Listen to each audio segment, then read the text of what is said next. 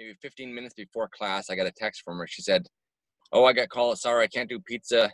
I got called into work." And then I didn't text back. I just waited to see her. And then when I waited for her to mention it, I said, "Oh, don't worry, we'll figure out something." And then left it at that. And then maybe halfway through the class, she. Okay, stop. When someone tells you they can't make it, acknowledge it. Acknowledge the communication. Don't just blow it off. Don't just ignore it.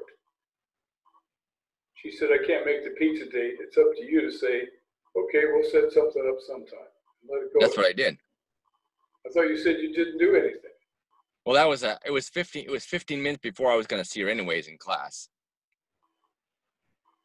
I don't want you to do that. I want you to acknowledge every message you get with just a K, the letter K, or we'll set something up. But just because it's 15 minutes, it's still rude. If someone says hello to you and you don't say hello back, that's rude. And someone texts you and you don't do anything about it, that's rude.